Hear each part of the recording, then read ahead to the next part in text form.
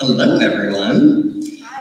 Thank you all so much for joining us. In case you didn't know where you are, this is Left Bank Books presents New York Times best-selling author of 6 novels, Riley Sager, who will discuss his newest thriller that is the work of a master storyteller, The House Across the Lake. Tonight's event is possible because of your support. When you support Left Bank Books, your money goes directly into the local economy. It helps keep our bookstore open, and it also helps keep the streets paved, your libraries funded, your parks free, and so many other things that make St. Louis a better place. And for those of you from out of town, I know you two drove 4 hours to be here this evening. Did anyone drive farther? We have some people watching virtually that are like, oh, I'm farther away than that. I would like to also welcome the virtual audience. Hello, thank you all so much for joining us this evening. I am Shane Mullen. I'm the events coordinator for Left Bank Books. I help produce our hundreds of author events each year with a fantastic team here in St. Louis, including Evan and Amanda. Amanda is one of Riley's biggest fans, so I would say you could arm wrestle her to see, like, if you're a bigger fan than she is. But she's pregnant, so don't do that. We are so happy to be doing more in-person events this summer. We are still producing virtual events that will go out into the virtual world. So if you are unable to join us in person for an event, look for us online. And be sure to check out our event calendar for where our events are. They happen all over the city, virtually. Next week, we have the incredible award-winning, National Book Award-winning author, that's 2 weeks from now, Jason Mott, for his National Book Award-winning book, Hell of a Book, which I highly recommend. In July, we will be back here at the Ethical Society for one of my favorite mystery authors, Ruth Ware. She will be coming all the way from the UK to join us here. So be sure to check out our event calendar for all of those events and more. And now,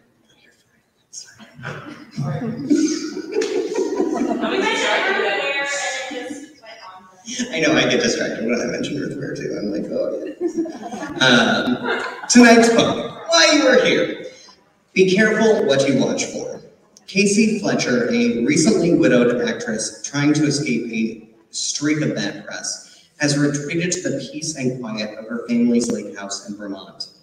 Armed with a pair of binoculars and several bottles of bourbon, she passes the time watching Tom and Katherine Royce, the glamorous couple living in the house across the lake. They make for good viewing. A tech innovator, Tom is powerful, and a former model, Katherine is gorgeous.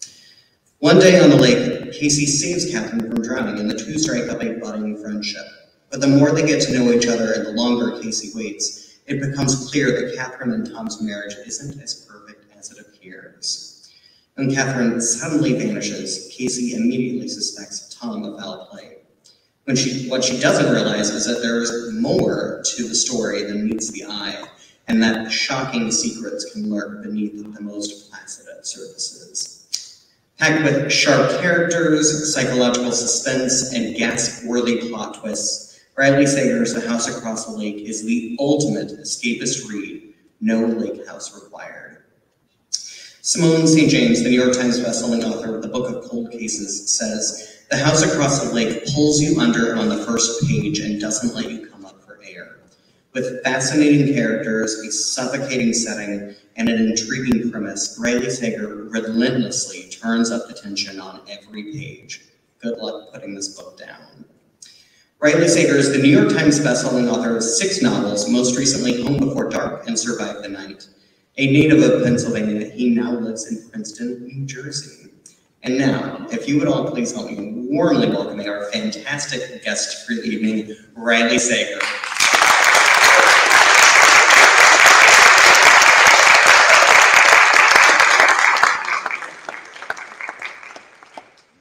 So did someone say Ruth Ware? She's awesome. She's one of my favorites, and I bought a lot of stuff. And did you all see that Kristen Bell Netflix show?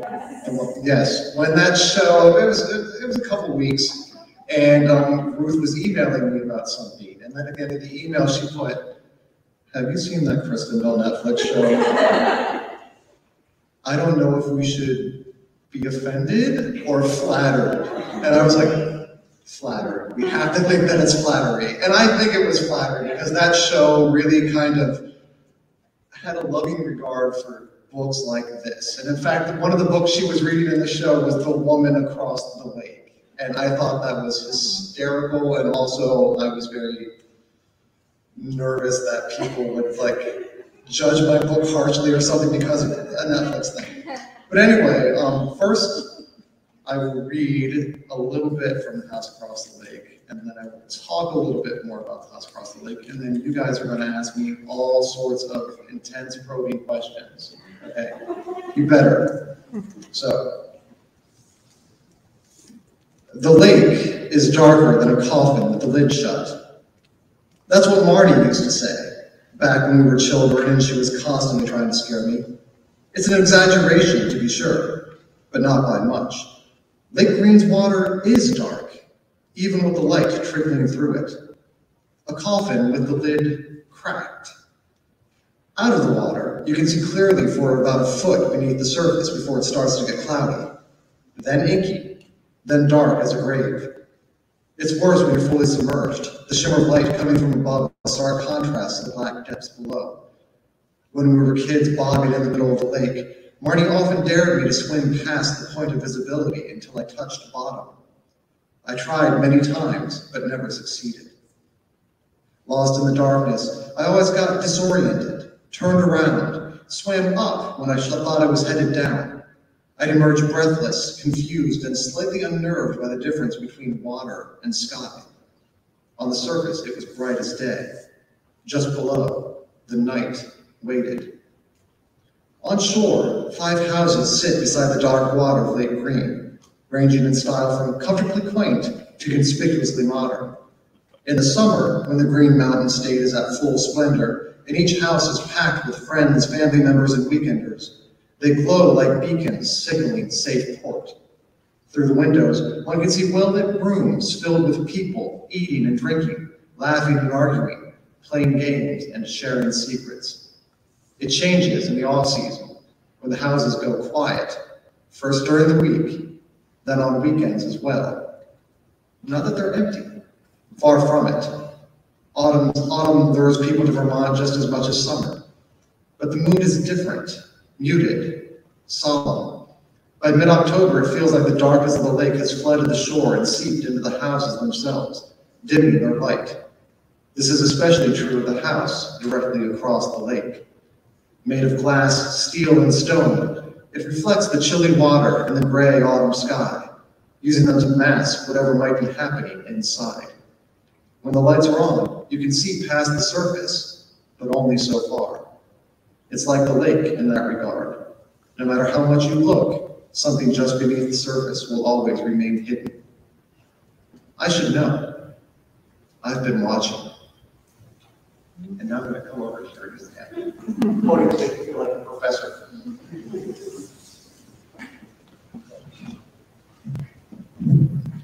This thing on? We're all good? Okay. So the house across the lake is basically a rear window on the lake. And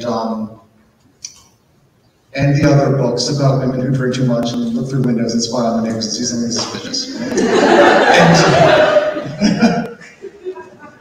And the reason I chose to do it is, one, I thought it was a very good topic to do like during the pandemic when everyone was kind of stuck inside, maybe drinking too much and maybe just looking out the windows.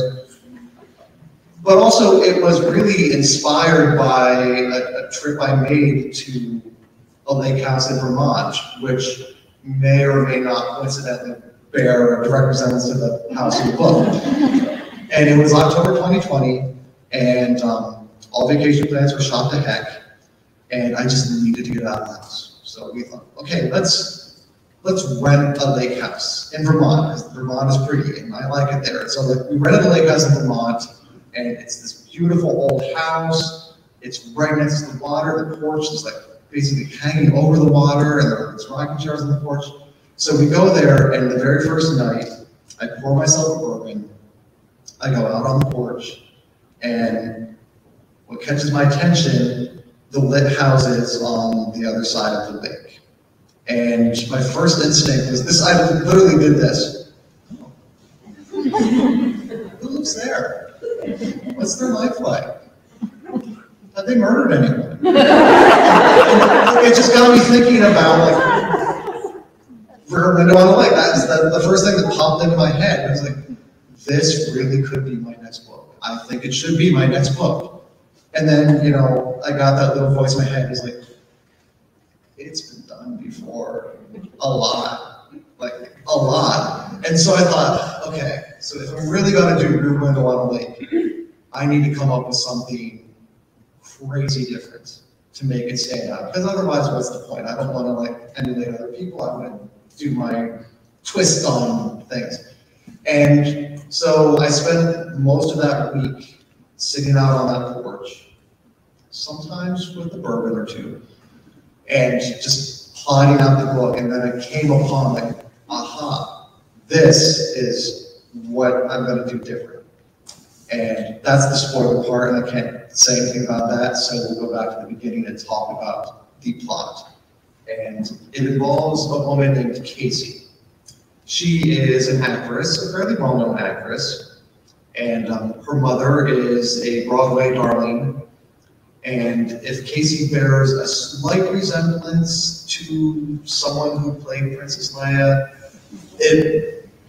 yeah, there's a little bit of character. And so Casey's had a rough go of things. Her husband drowned at the lake.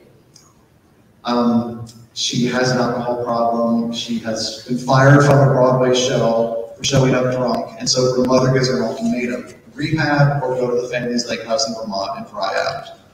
Casey chooses the lake house, although not to dry out.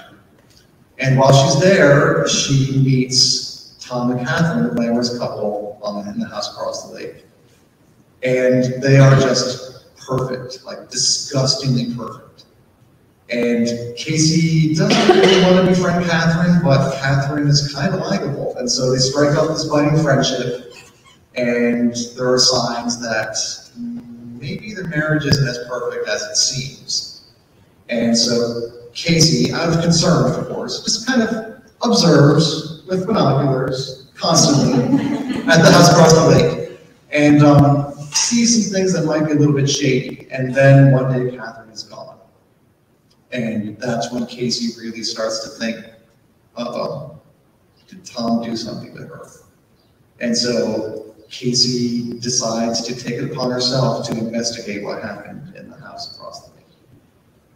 And it was really, really fun to write, like more than I expected it to. Like my books, they sort of alternate. Like I either do one like really, really quickly and easily, and it's kind of fun, and then the next one is usually just torture.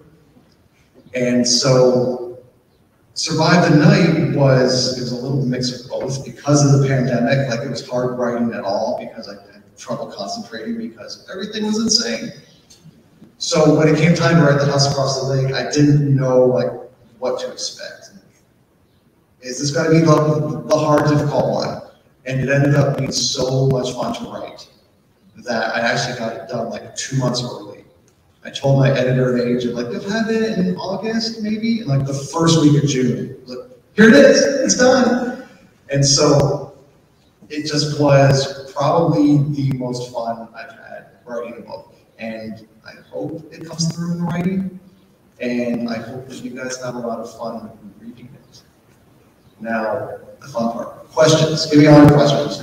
Yes? Okay, so I'm wondering, so we're all teachers, and as teachers, we tend to work backwards sometimes, like the test, what we want to test on first, and then go through how the lessons will flow. So when you're writing, do you focus on plot twist first, and then form the story around that, or do you start with the storyline and think, okay, where do I maybe want this to go with the twist? I start with storyline first. I do come up with, they call it the elevator pitch in Hollywood, where it's just like 2 sentences that you can give to a film executive and read them in an elevator.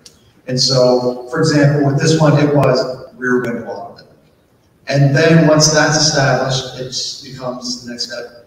Who is going to populate the story? Who do I want to be the main character and what's her deal and how is she messed up, because all of my characters are messed up.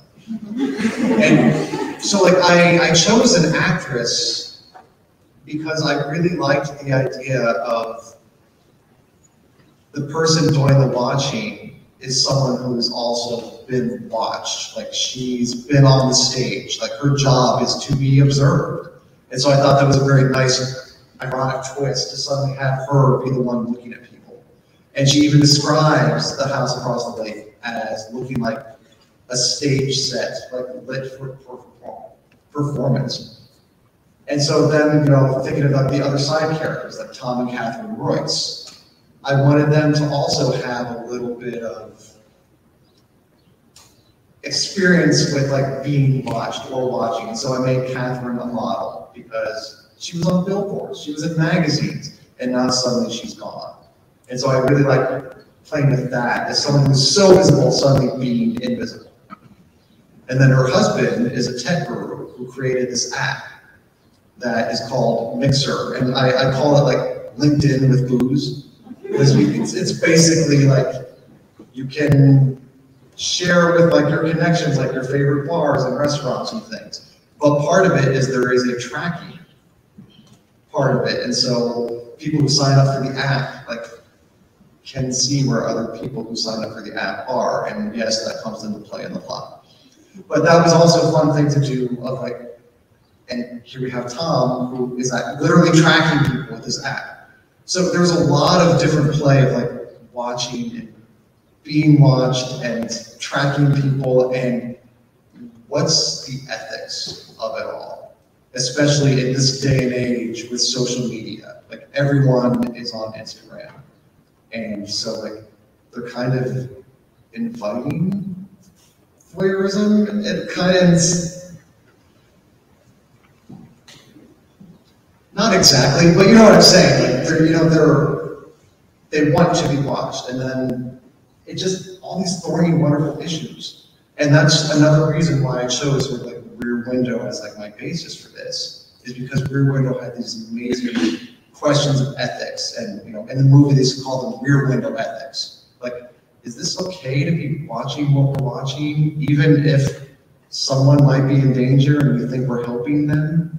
And it just, it's fascinating as a writer, and it's fascinating as someone who like reads and consumes movies, the same kind of questions of that. Oh, then I come up with plot twist. So I digress. And then I come up with the twist, and then I plot the rest of the book leading to the twist. Okay. Yes. Sorry, I got way away from myself. Yeah. So your books, I read all of them. Oh, they have a lot of different settings, and I know you talked about how you come up with settings for this one because you were kind of there. But what inspires you to create the setting, and then with that, do you have a story in mind and then think of the setting, or you're in a setting and then you think, okay, the story fits what we're doing? Does that make sense? yeah, it really depends on the book. Like this one was kind of, oh, I'm in this house. And it's cool, and there are houses across the lake, and we're going to lake. Yeah, I'm just going to set it exactly right here.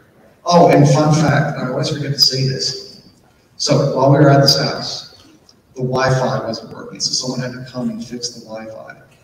And fixed it, and then he's like, Wi-Fi's fixed, and as we were sitting on the porch looking out at the water, and he said, you know, who else really liked to sit there when she stayed here? And we were like, who? Dolly Parton. We were in the same lake house that Dolly Parton had been in. How awesome is that? And it's unrelated to anything with the book, but it's just really fun to tell it.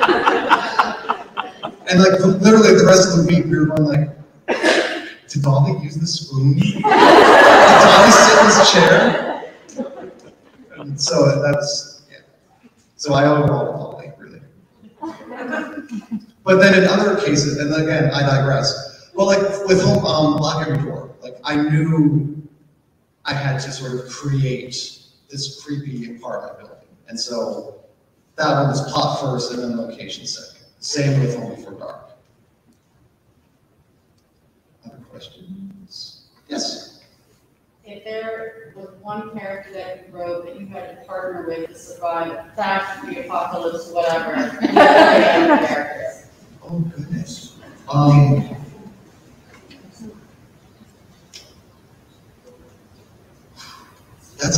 That is. I'm gonna say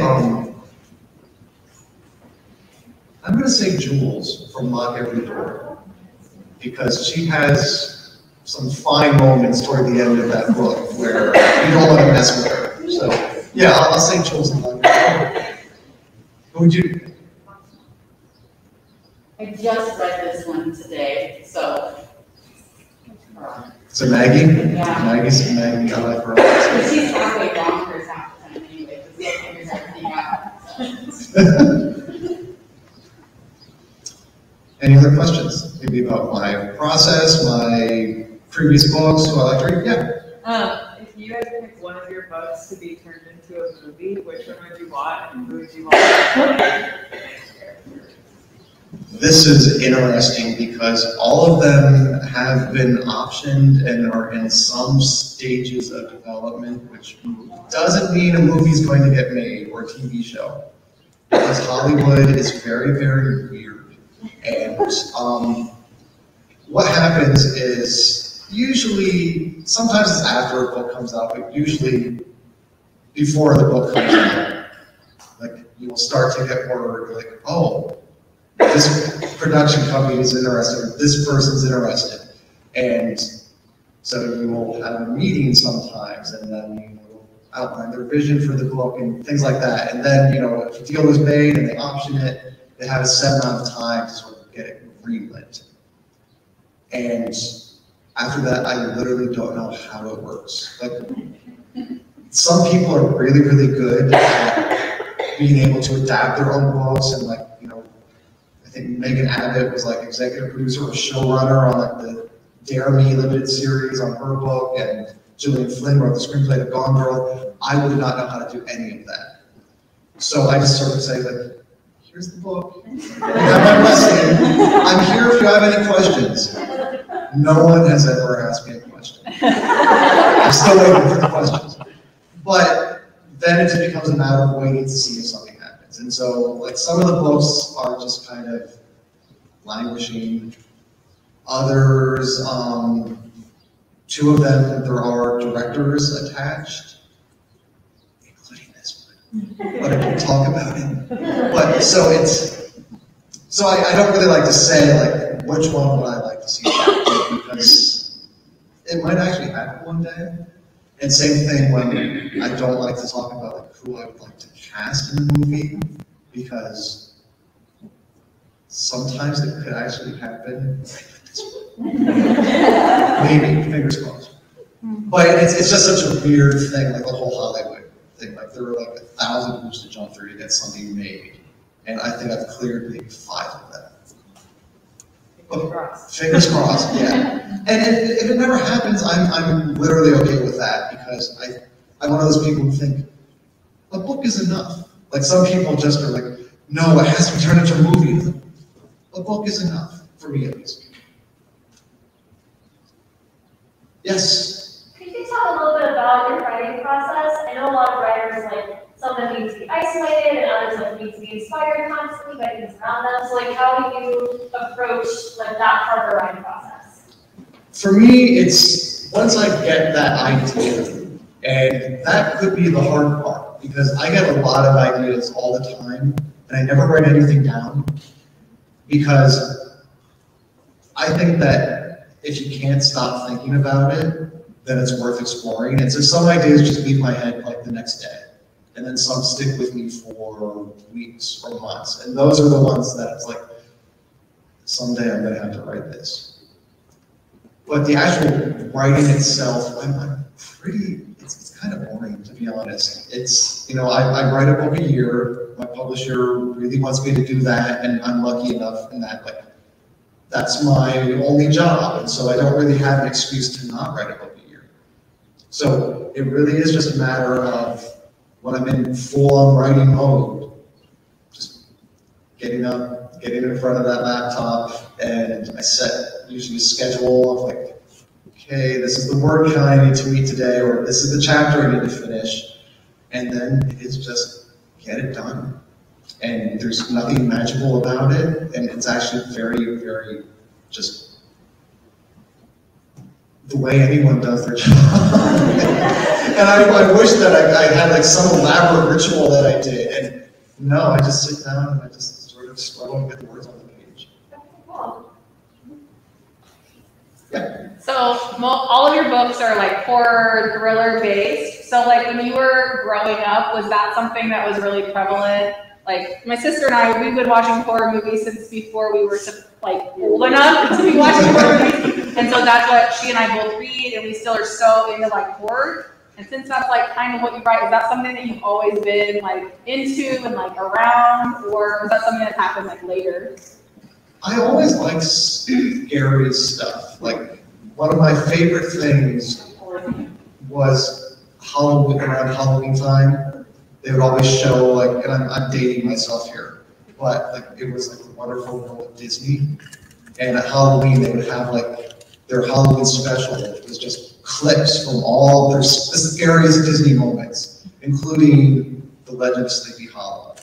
And I loved that as a kid. It terrified me as a kid. And then as I got a little bit older, I discovered Alfred Hitchcock. And one of the reasons I just really was curious about Alfred Hitchcock is they did a revival of Alfred Hitchcock Presents in the mid-'80s. And for some reason, I just really wanted to see it. And my mom said, no. He makes movies where birds peck people's eyes out. You do not tell that to a child, because they really, really, really want to see Alfred Hitchcock movies from then on. And so like I just like started when like 12 or 13, I just really got into Hitchcock. Like Vertigo and Rear Window and North London stuff, like all of them. And that just, I've always had this love of the macabre and the creepy. And I really wasn't into like real horror movies until Scream came along. Yeah. And I saw that and just went, oh my gosh, this is what they're like. They can be this good, because they always had such a bad reputation. And so it just, luckily for me, like this interest and hobby turned into a career. Thank you. Thank you. What's your favorite scary movie? My Soul to Take, Wes Craven. Which one? My Soul to Take, Wes I Craven. never saw that. Yeah, it's one of his like lesser known ones. What's yours? I'm really into Malignant right now. It just came out. But The Shining is my favorite of all time. It's a classic. I saw you. Yeah. You have a lot of really incredible fans. A lot of them are here this evening. I'm wondering if you have any celebrity fan moments. Yes. One, and it was very, very weird. Well, in a good way. But when Lock Every Door came out, a friend of mine like just posted on Facebook because she followed this actress on Instagram who posted that she was reading Lock Every Door and it was really good. And the actress was Sarah Michelle Gellar. And so I'm like, oh my gosh, this is Buffy's reading my book and she likes it. And so, but the weirdest part was when the next year when Home Before Dark came out, she sent me a direct message. Buffy DM'd me. And it was a picture of the book, and she just said, starting it now, can't wait. And so I'm like, do I reply? So I replied, I'm like, oh, that's awesome. It's really creepy. And then she wrote back instantly like, oh, that's great, I love creepy. And I was like, and this was like midnight on a Friday night, I'm like, I am DMing Buffy right now. and that was like very, very surreal and wonderful. But other than that, and you know, like I'm still waiting for the Taylor Swift moment. It's gonna happen, guys. Sometime. I mean, this is full forever for us. Like, we're in Vermont, Northeast, this is full forever vibes right here. Well, yes, because the epigraph is, I think he did it, but I just can't read it. Exactly. Yes, and that was a flagrant attempt to get her to employ him. And I'm sure the restraining order was like waiting for me at home right now. But, yes. So keeping on the theme, I was going to ask how, if music plays a role in your writing process, and if there's any songs you specifically associate with this book.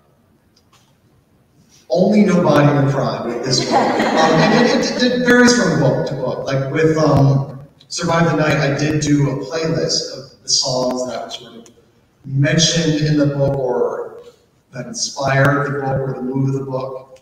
And that one was very cool because it took place in 1991 and I was a senior in high school then. And so I got to make a playlist of like my moodiest, greatest hits from high school, and that was enjoyable. But as when I'm writing, I do listen to music, but it's Spotify playlists. Like I chill house music with no words, because when like I hear words, it really messes me up. But I put on the headphones, I'll listen to like this chill Spotify playlist and just do my writing, and it gets me in the groove. And there was one playlist that I listened to nonstop when writing Lock Every Door, to the point where I guess artists can see like how many, it was like a band that like was part of this playlist sent me an email thanking me for being a fan. And I was like, I don't know who you are, it's on the playlist, but thank you. I'm sure I like it, but it shows off. Yes. Could you tell me about why you choose a female narrator, and if that is challenging? Yeah, sure. It started with Final Girls, which was about a final girl, and you all know what Final Girl is, yeah. And I just knew it had to be narrated by a final girl. There was just no question. And that was like literally all the thought I gave to it. It didn't make me think, oh, I can't do this, or I shouldn't do this. It's just, I'm going to tell her story. She's going to narrate it. And it worked. And I thought I pulled it off kind of pretty well.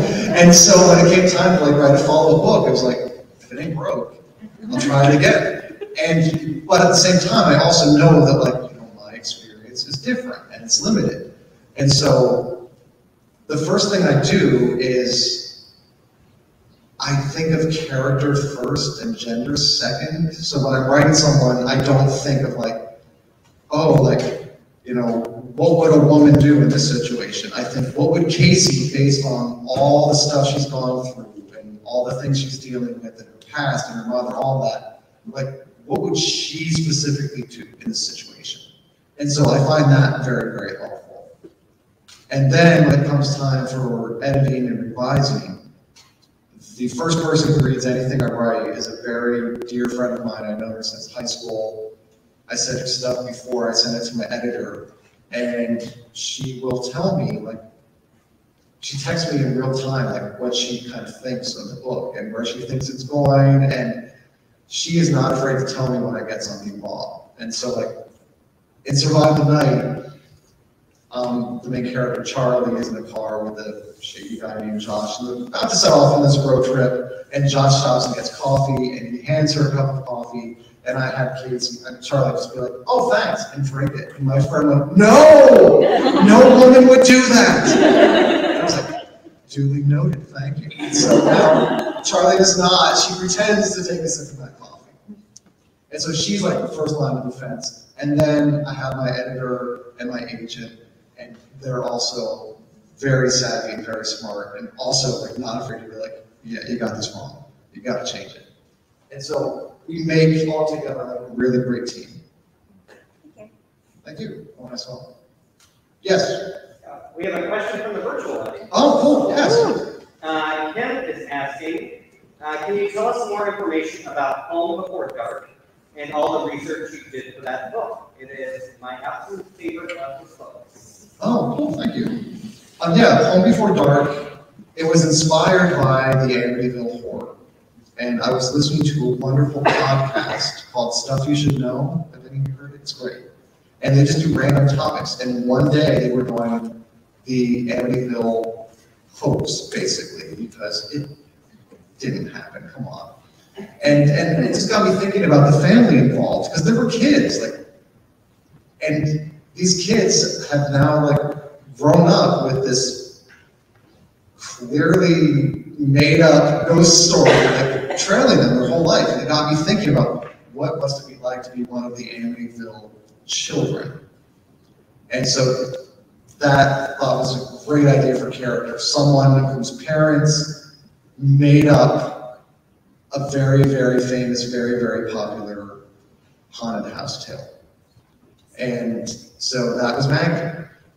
And I wanted to explore that, but I also wanted to tell the tale that her parents told. So there's the book within a book. There's the book her father wrote, and then there's Maggie's experience returning to the house 25 years later.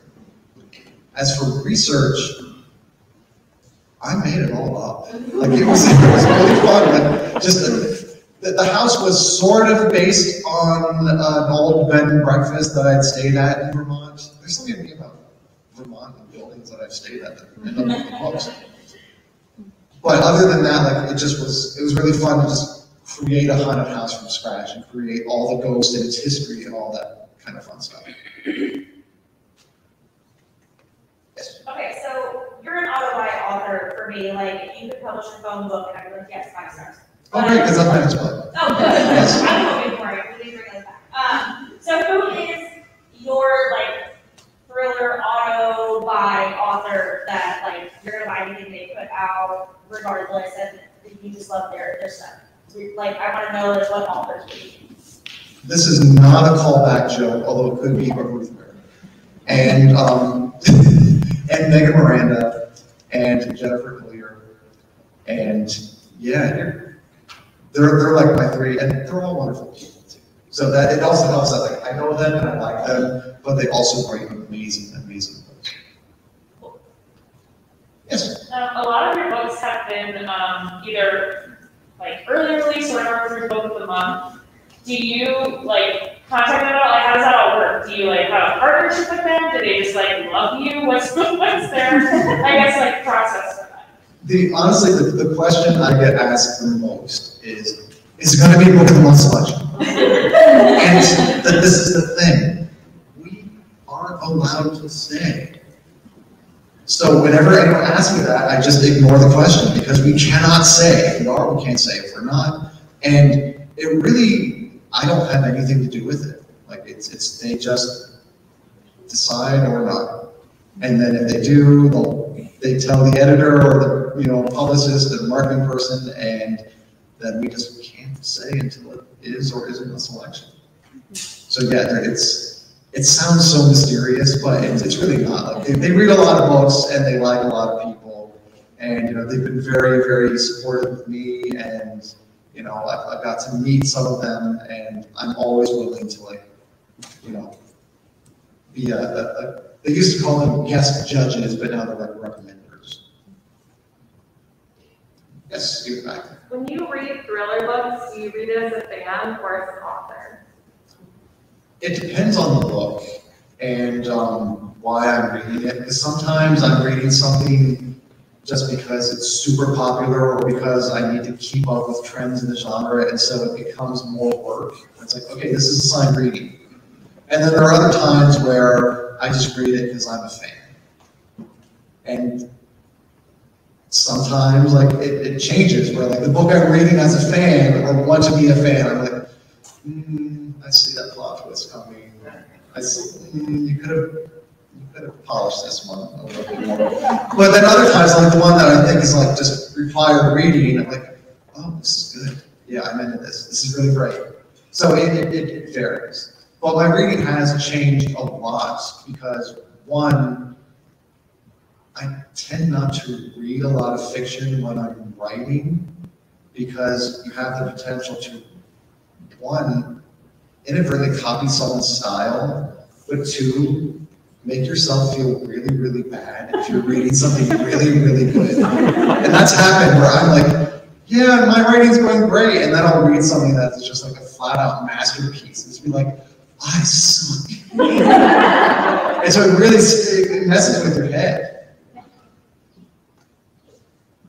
Yes? Do you normally have to do research for your books, or has it been a book where you just sit down and it just comes to you without having to really research anything about that book? It really depends on the book. Sometimes I need to do some research. Usually it's geography. Like with Lock Every Door, because it's set in the Upper West Side, basically where the Dakota is. And so I knew I needed to go to that area and like get the feel, the lay of the land and all that stuff. And so I did spend an afternoon staking out the Dakota, which is not a good idea. And I did try to get in, but I just was like walking past and like, peeking through the arch and like sort of checking out who's coming and going. But the one part I was sitting there and I was pretending to like read my phone, but I was actually taking pictures of the exterior. And because there was one window that I thought was really cool that had these wonderful wooden shutters, and I was like, "Ooh, what a nice like kind of visual. Maybe I'll put that in the book." And then I got home and I was like doing some more research on the Dakota, and it was Yoko Ono's apartment. And I felt like bad that I was like taking creeper pictures of like her apartment. But I have to say, the apartment in Lock Every Door is not based at all on the Dakota. There's nothing going on in the Dakota like is what happens in this book. It just happens to be geographically in the same place. Disclaimers are important. Yes.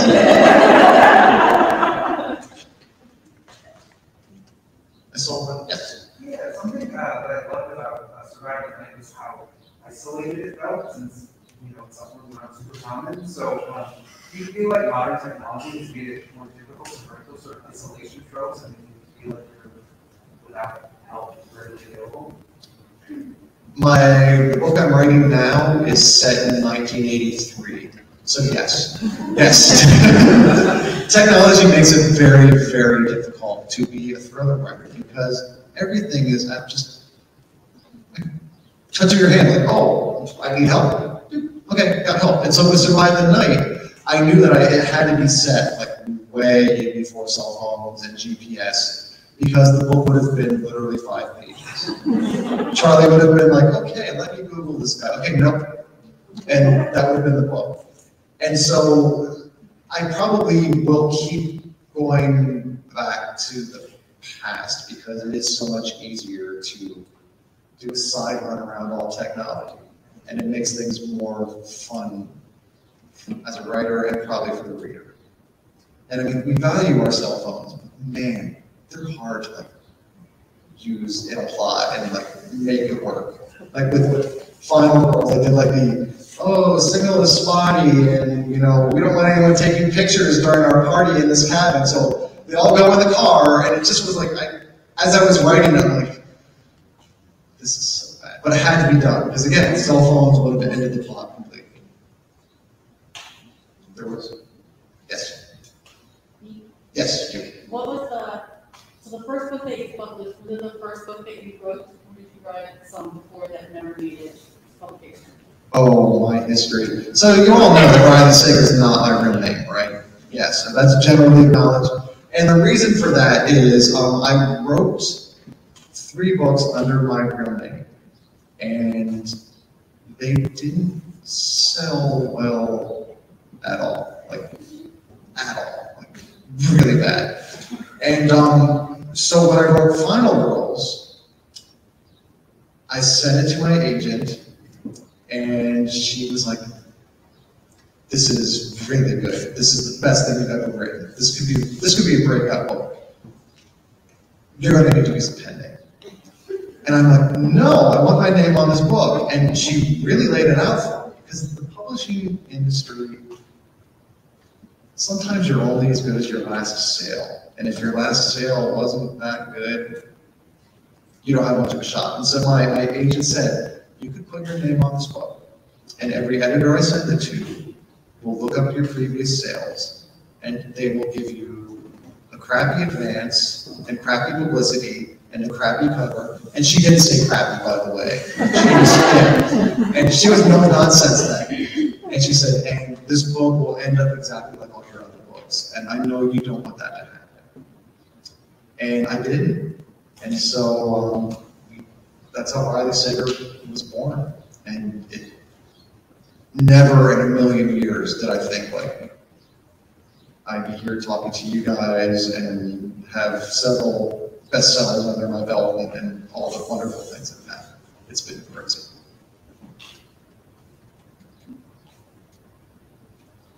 You first and then, okay. So kind of going on that while I'm thinking about it, so then looking at like your books under your name, have you noticed a change in writing since like?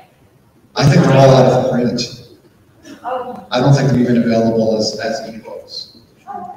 Well, I look at Goodreads, I'm like, I wonder if the ratings have changed now, people that only are, if like if they go back and oh, Goodreads now, I know these are right sacred books. Yeah, I think some people have, but they're not that good, to be honest. To be frank, they're okay. They're not great. Like I think in Final Girls is decided not my voice. Okay. And you had a question. Oh, I was just bouncing off of other questions, but so is there a story behind where Riley Sager is from? Yeah, well, Sager is my grandmother's maiden name. And Riley, my first instinct was to use initials and based off my parents' names, Ray and Linda. So for about 2 seconds, I was R.L. Sager. And yeah, and then it was like, oh no, yeah, that's not going to work. And so, but Riley was kind of like the mashed together, and so that's how it became. And I didn't think when I was like, yep, okay, let's do Riley Sager, and Aiden's like, yeah, sure. That like, I'd have to be signing it, like many times. Now I'm really good at it, but the first time you sign a name that's not your own, it's weird. It's so weird. How do you double like commercial appeal and like artist fulfillment? Is artist fulfillment a thing? What? No, no, that's a very good question, because I do, like, I know my limitations as a writer, but I also know what I do well. And so, like, I know that I'm not doing, like, great literature, but I serve a niche and a need, and I think that I do it well, and I try very hard at it. And so, it really becomes a matter of what do you want to spend a year working on, because the process can be so long. Because you write the book, and that could take sometimes 9 months, a year, and then there's the revising and the editing, and then there's when the book comes out, and then you have to you talk about it, and so you need something that's going to excite you through that whole entire long process, because you do not want to finish a book and then be like, I don't want to talk about it. So that's, for me, that's like more important than like, artistic fulfillment. But it comes hand in hand, because it's the thing that I want to be writing. Like, this was the book that, like, yeah, I want to write this. And with Survive the Night, it was, yeah, I want to write this book about like 2 people in a car, and that's mostly it. And so, and I don't get any pressure from my publisher to do anything different. Like, never have I proposed something and they've gone, could you do something different? So they've been very supportive the whole time. Yes. So you've asked me my favorite scary movie, and I forgot to ask you yours. So what would it be? It's probably Scream. Okay, that's what I figured. Yeah, but Halloween is also right up there as well. And then what is your favorite, like your all-time favorite book? We asked about your authors, like what is like your all-time favorite? Oh, my all-time favorite book.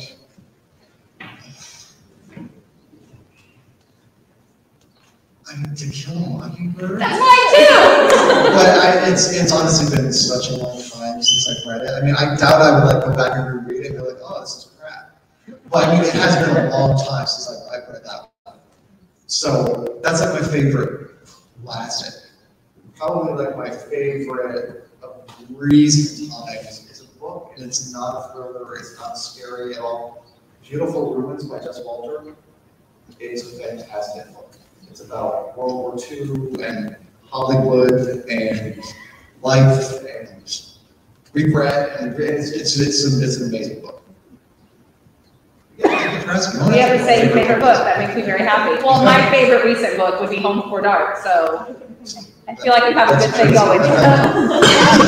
We both love Wes Craven. We're doing great. Did I see any other questions? Yes. Continuing on the favorites theme, what is your favorite Taylor Swift song? It is Blank Space. Yes. Yes. And there's a good story behind Blank Space. And it sounds like non-Taylor Swift people in this room are going to be like, oh my God. But so before I wrote Final Girls, I had been robbed by my publisher and I had laid off my newspaper job. So it was like a double whammy. And I had literally no idea what I was going to do with my life.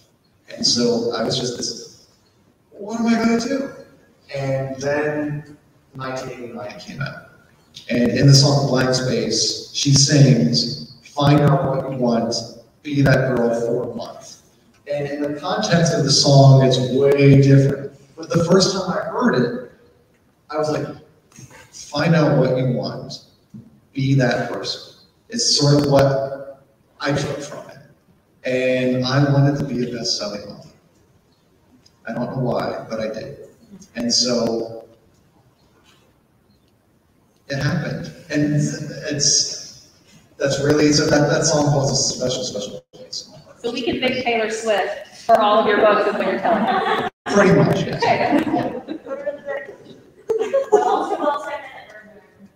That is her high water mark. Yeah. Any other? Yeah. So, in your story, your plot twists, you give us clues along the way. Do you have those clues planned out, or whenever you get to the end, you're like, oh, I need to add this thing, so that whenever they get to the end of the book, they're like, oh, I remember that. Usually they are planned out. I'm a big outliner, so when I'm writing something, I tend to just write chapter by chapter by chapter. Like, okay, this has to happen here. I need to plant this clue here. I need to do this red herring here. And so I try to think of them along the way, but then occasionally in revising, something else. You oh, wait, yeah, I need to put this here. Right? Sometimes in the editing process, my editor will say like, you need to be a little more fair with the reader. So you need to like just mention this one more time, please. And so it's part of the whole process. But they are very difficult to write because as the person who knows what the plot twist is, like I just think that whatever I do, it's so glaringly obvious and that like all of my plot twists will be failures, and that each like little clue I place is just this neon arrow, like pointing clue. And so it's really not until someone else reads the book pretty much blind that if I know if like the twist is working and the clues are well placed. A lot of I never get to use. I see you there. A lot of actors say they never go back and watch a movie once it's finished on screen. You go back and read your books once they're published in final form. Not really, no. But occasionally, if a copy just happens to be like sitting there, I'll be like, oh, let's thumb through this, and oh, I like that part. Yeah, that was good. But no, I haven't like gone back and reread the whole thing because when you are writing and revising, you are reading that sucker probably like a dozen or more times, and you really get sick of it. Like even like, I love all my books. There's been a point in all of them where I just can't look at it anymore because you just it's so much.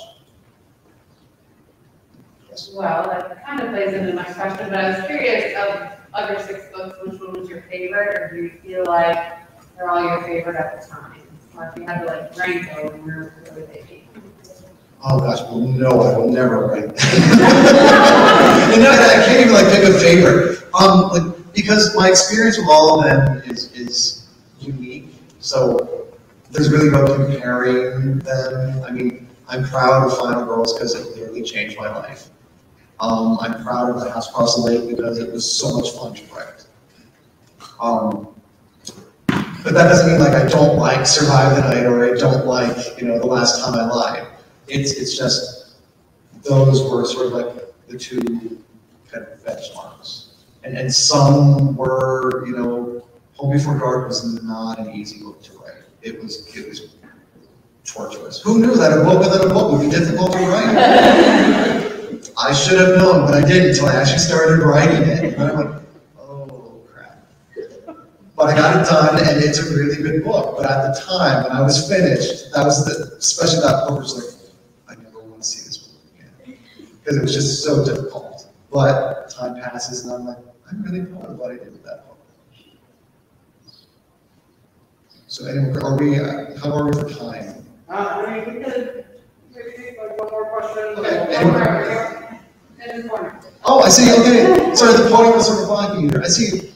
When you finally finish a book and you send it to the editor, is it always sent back for revisions? And do you ever disagree with it? It is always sent back for revisions. And there are always disagreements, yes. My editor is amazing, and I knew that we were going to have a special relationship when, in the editing process for Final Girls, there was something that she wanted me to do that I didn't want to do, and I was getting a little bit ornery. And she's like, ooh, are we going to fight? Let's fight! So she like really involved, and she wanted to like have this wonderful process. And so like we now have like this kind of shorthand, like where I know as I'm writing it that there are going to be things that she'll ask me to do, and so I just go ahead and put them in before she even asks me to. And in some cases, like with Lock Every Door, it's funny, she finished editing, she sent it back to me, I revised it and all that stuff, and then she's like, okay, I think we're good. And I'm like, are we? She's like, yeah, we're good. Don't I need 2 more weeks to like change a little bit more? And like I was arguing with my editor, like, to please may I edit more? And she let me, and like I finished the edits, and then she read it again, and she's like, yeah, you were right. And so we have a great relationship, and she's awesome. But there are always disagreements. But she respects when I like sort of, if I give her a reason for why something needs to stay, she'll let it stay. But at the same time, she needs to give me a reason that something needs to go. So it's a great push-pull. Any more questions before we? Yes. So I'm a new fan. Learned tonight that this is not your real name. So is that your real author bio? Like, do you actually live in Princeton, or is this all made up? Yes, actually, yes. I actually live in Princeton, yes. Okay. Don't stalk me.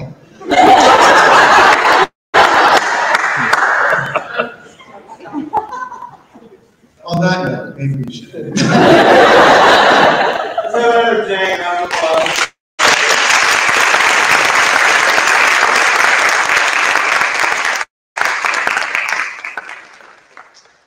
All right, we're going to do the signing in the lobby, and we do have books available for sale out there as well.